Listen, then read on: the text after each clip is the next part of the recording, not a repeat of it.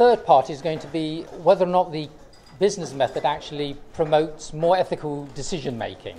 I'm aware that this may be of as much interest or more interest than some of the earlier things which I've said.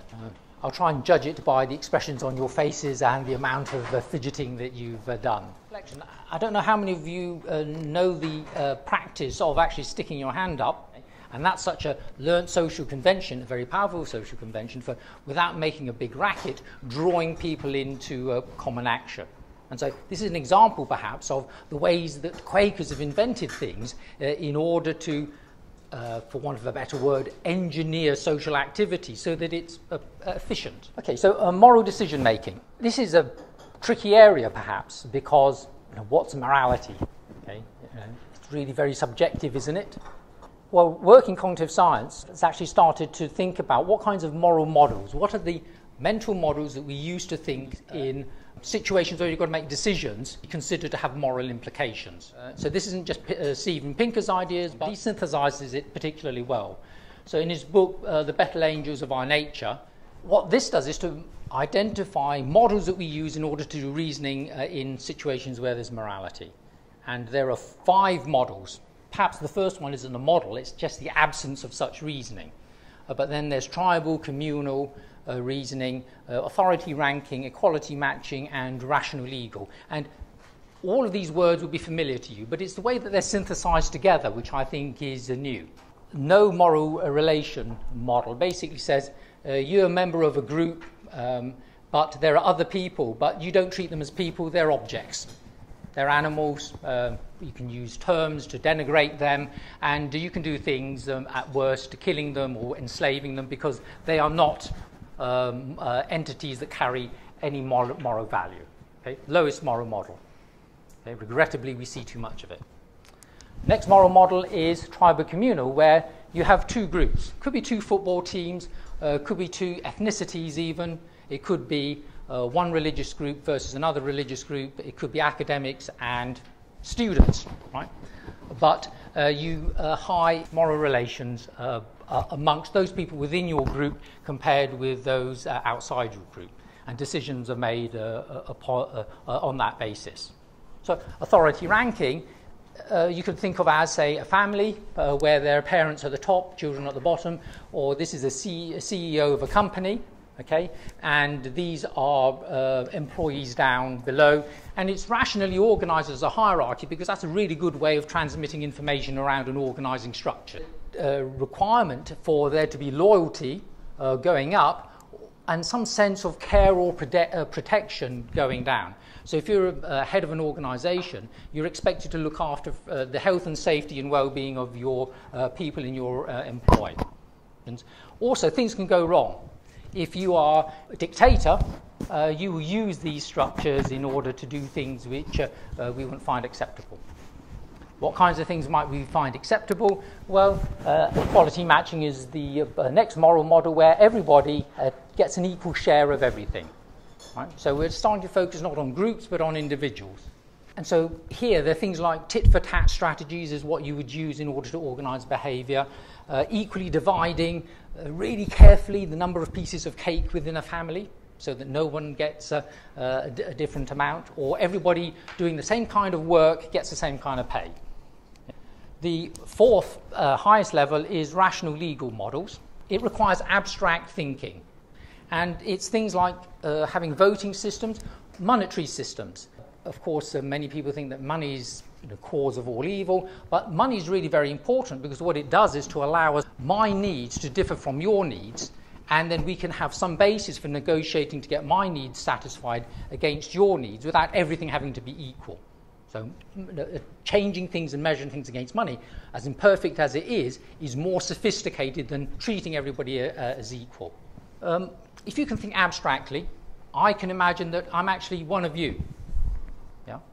And so if I can imagine I'm one of you, and by an accident of birth, actually, I wasn't born in a third world country with hardly any education, as an immediate consequence just of simple rationality is I no longer can think that I am better and different and higher and exceptional compared to somebody else because I can put myself in their shoes where I'm superior just because I'm me, I'm exceptional because I'm me.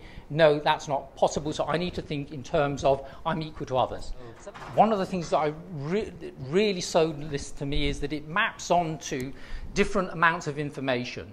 So it's categorical, ordinal, interval, or ratio. So in terms of ordinal, you just have different groups. Yeah? In terms of ratio, you're actually judging things against, in proportion to each other, against some zero quantity. Right? And so for me, as a scientist, this then buys into all the kinds of sophisticated models and reasoning that you can have. And so you can describe these in terms of who are the subjects of the models, and also in kinds of the processes that are going on in order to implement the different models. Right? So this is very powerful because you can, in a particular moral situation, identify which model and what processes are going on, and if you want to object, you then have a rational, objective basis for making moral decisions. I think it's a very powerful argument that no longer do I, as a non-theist, have to wave my hands at, well, there are some, there's some objective criteria for making moral judgments. But cognitive scientists and evolutionary biologists and a whole range of others have basically looked at these processes, and as cultures mature, as people mature, or as societies mature, you have an ordering of these models. And so many countries that we would say are more have better human rights, well, countries that we would want to live in, are higher up on this spectrum. Okay? Children are down here. They're very tribal and communal, perhaps, in some circumstances, or they may not even recognize that their brother or sister is today to be recognized as having the same value as them. Moral behavior, then, can be characterized as trying to push individuals or societies up this spectrum. Also, think about immoral behavior. So, if there's a natural ordering here, what might happen is people might want to try and push, say, authority ranking above the others. So as a dictator, you might push authority ranking so that legal, rational aspects of made secondary to, similarly with the communal, tribal issues. So one of the things I think is terrible is any country that will, on the basis of an ethnicity, distinguish people within that population. So there's one country recently introduced having the ethnicity put onto passports. And that, of course, led to communal violence because it's easy to precisely determine people's ethnicity, okay? Even though they'd lived together contentedly for decades. A function of a moral model, then, also is to work in the opposite way, where there may be forces that naturally are pushing these things upwards, right? And so perhaps what we want it to do is to use the higher moral models to stop forces which are trying to promote lower moral models. And we can pop up a further level and say, well, if you're a dictator or a rogue state, what you might do is actually use the instruments of legal systems or notions of equality. My group is more equal than your group, okay? Or changing laws of the country in order to promote these things over others. These are all models that we recognize, but it's then the system upon which you can build that I think is really powerful for thinking. And what we can do is apply this to exactly the same tools which we had earlier on and ask the question, how do they relate to the moral models which you would say are more advanced versus the more primitive?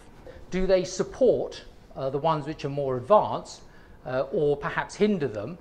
Or do they hinder the ones which are more primitive or perhaps, which you wouldn't want, would actually support the more primitive moral models? Ideally, what we would like is to come up with patterns which look like this, where there's support for the moral models, which are the more positive ones, and moral models which are not support for models which are more primitive. Okay, so this is the basic explanatory scheme which I'm using.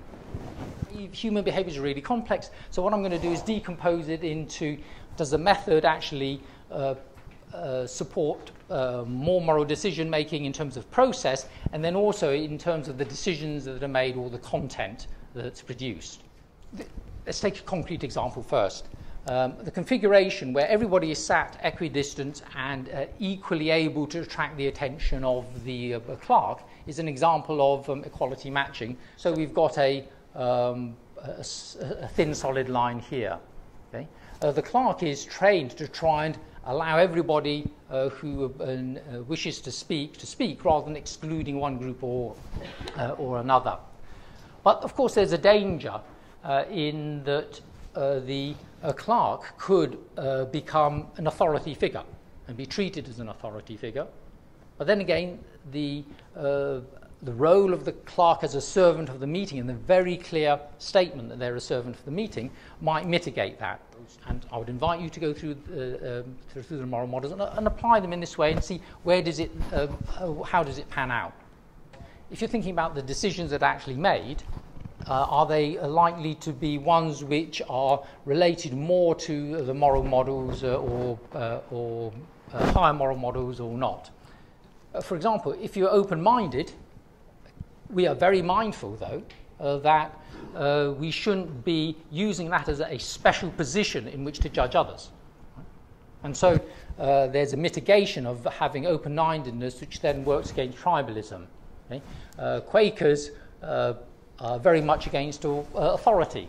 And so in the history of Quakers, the doffing of caps and so forth is very much built into the psyche of Quakers. Yeah, but you can make similar kinds of arguments, but with respect to content. Okay? And so the corporate values of Quakerism, but also of many religions, but not all religions, are ones which promote rational legal models, notions of justice, okay? But also notions of equality. Try and summarize this. Okay? By P represents here process, and C stands for whether the content of the decision is one which is likely to be more moral, and green is something which is positive, whereas red is something where there perhaps is a clear argument against this tool supporting supporting a good moral model or acting against a poor moral model. There's more of the positives supported by the Quaker business method tools than not. This is just a theoretical analysis, as I said, for somebody who was so attracted to the moral models because the ethical legal ones were very much based on quantitative analysis and balancing, weighing different quantities. This is simply just a categorical analysis, right? And really would need a much more detailed quantitative analysis to more fully support this. Right? Overall summary, what I've done is to interpret the business method in terms of a set of concrete tools which I think that you might be actually able to use in a real business context. I've certainly tried to use them in a university context, and it made it a bit easier to chair the meeting I was chairing yesterday, even though there were some members of faculty who were particularly argumentative. I've used the ideas from cognitive science to try and systematically identify what barriers might happen just because of the way that we are set up as human beings to process information. And the business method tools, to a large extent, I would say, have tried to mitigate those. So this natural exploration over 300 years has, I would say, more than stumbled across, has more or less systematically explored different options and then set some aside and kept others at work. Okay. It's possible, I think, to make moral judgments using the moral models. I'm not saying that it's universal to all possible situations, but it's, I think that it's a very powerful way of thinking and making judgments, which in the past you might just have been left saying it's a matter of subjectivity. And it appears that maybe many of the tools of the Quaker business method promote processes that are themselves treat people better in the process of decision-making, process side, but also perhaps might generate decisions that are more moral in the end, not in the least because there are a set of corporate values, a set of values in general, which are aspired to, which, going back to the process in the second part of the talk, are in there and feeding into the process all the time, seeding ideas which might not otherwise have been thought of. So I think now's the time to, well, before we break up the network, is to propose a vote of thanks to Peter for all of the work he's done in preparing for today and indeed delivering to us in such an engaging and entertaining way. Quakers don't normally clap, but I think we can today.